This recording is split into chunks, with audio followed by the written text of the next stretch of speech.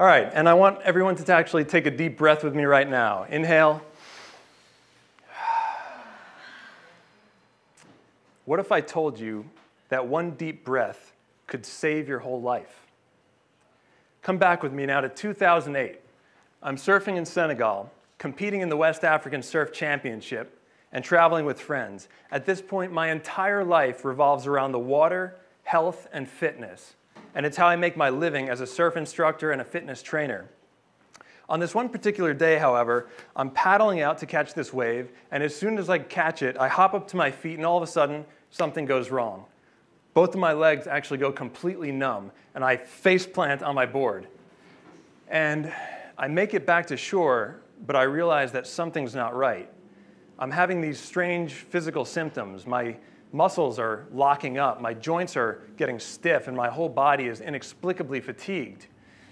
I figured, I've been traveling a long time. When I get home, I'll just rest it off, and then I'll start training for my next gig, which was going to be training for an 18-mile paddle from Montauk to Block Island. Only thing is I never make the paddle. These symptoms actually keep getting worse, and they start to migrate from just these physical symptoms, these joint pains, muscle pains, to include cognitive problems like brain fog and real confusion. Until one day in late September, I wake up, and I actually remember I'm sitting on the edge of my bed, and I'm staring at these spots on the floor. And I could see them just as clear as I'm seeing you now. They were my shoes. But I couldn't for the life of me figure out what they were for, let alone how to put them on my feet and actually tie them. That's when I knew I had a real problem.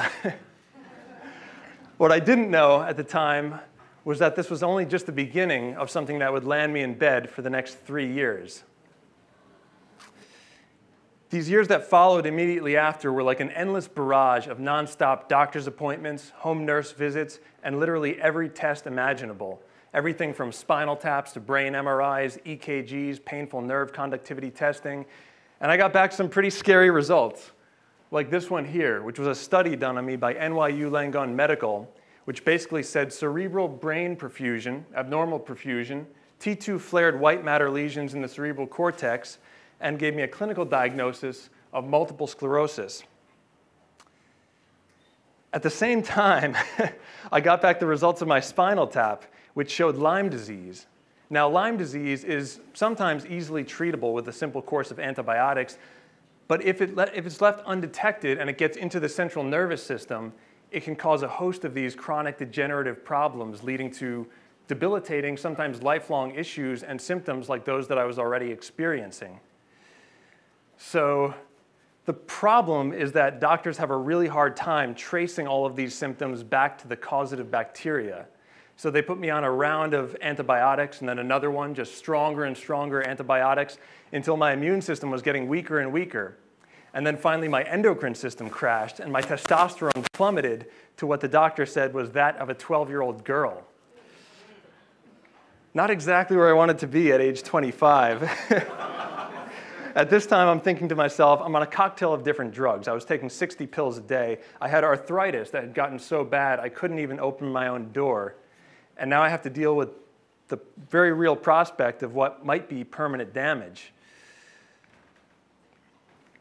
Onward and downward this went, year after year, until 2010. By this point, I'm on intravenous antibiotics, immune modulators, and tethered to an oxygen tank. I'd lost 40 pounds of lean body mass and become too weak to walk. I'm laying here on the couch with this catheter stitched into my upper arm and inserted in my heart, and I have a realization. Unless something changes, this will be my life. And I started to panic. And I mean real panic, like every possible negative thought entering my mind at one time. I start hyperventilating, but I'm somehow able to get a grip on myself just long enough to take one deep breath. That breath became my anchor. Every morning from that point forth, I figured that if I could do nothing else, and there wasn't much I could do, that I resolved to start each day with one deep breath. And soon that breath evolved into a meditation practice, and then went on to include some very small stretches. But the point is that every morning, the first thing I would do is I'd wake up and I would visualize in my mind's eye taking these breaths, doing this meditation, going through the motions of this stretch, and then I would wake up, and the very first thing, I would do it exactly as it played out in my mind's eye. And it made me feel a little bit more hopeful that I could gain some measure of control over a situation that just otherwise seemed completely hopeless. The thing is, it also made me feel physically better. So I turned to some research to find out why. And I learned about the science of small wins, and I also learned that doctors and scientists had actually figured out how thoughts in the brain can lead to physiological changes and even structural changes in the body. So then I started paying really close attention to my thoughts, which at the time were still mostly negative.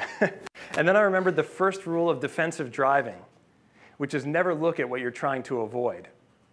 I took that very seriously and very literally, and I replaced all of the medical journals in my room with surf magazines. I replaced my IV pole and my oxygen tank with my favorite surfboard and my travel gear. This one evening, I was watching Survivor Man, this show on TV, and I noticed that you could actually buy his pants. So I found myself going online, and I ordered Survivor Man's pants. And when they came in the mail, I put them on the back of my couch right next to my wetsuit and all this other travel gear. And every time that I caught a glimpse of this scene that I had created for myself, it felt like it was somehow entering my subconscious and reminding me of what I was moving toward, keeping me inspired in some way to move forward. An interesting thing happens when you let go of the things that no longer serve you. It's as if by magic you kind of make room for new things in your life that can.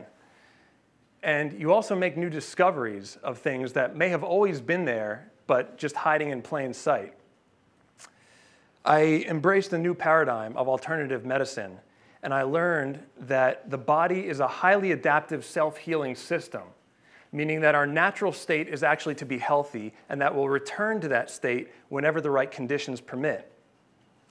I also learned, as I started to pursue some of these alternative treatments and speak with more and more people, that all too often in medicine and in science, we get so focused on finding that fundamental particle, in this case, the fundamental pathogen that we think is responsible for the entire dysfunction. All the while, we forget to take a step back and see the fundamental pattern that makes up our whole lives. So the new thinking within this paradigm became, if we can integrate all aspects of ourselves, if we can treat ourselves as a whole, integrate medicine with nutrition, with lifestyle changes, then maybe, just maybe, it's possible to repattern what was once a vicious cycle destined for disease into a virtuous circle that's now designed for health. After 3 years of searching and another year and a half of combined integrative therapies, in addition with these small changes I was making every day, I returned for clinical testing, at which point they found no Lyme disease, they found no brain lesions, they found no co-infections, they found that every organ and system in my body had in fact completely reorganized itself and normalized its natural function. In addition to this, they also found that my testosterone came soaring back.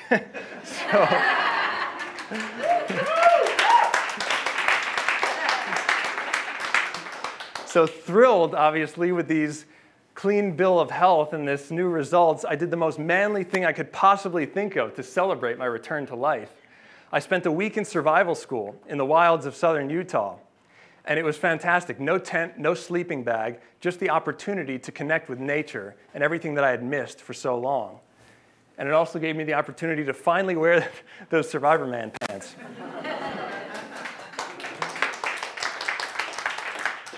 Still getting stronger and still taking these small steps every day, just this past summer, I finally completed my 10-year goal of making that 18-mile crossing from Montauk to Block Island.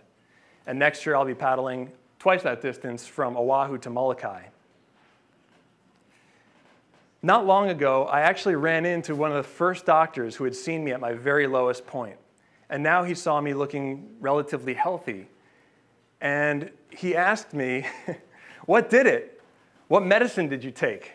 What was that supplement? He was searching for the one particle, that one thing that we think makes all the difference.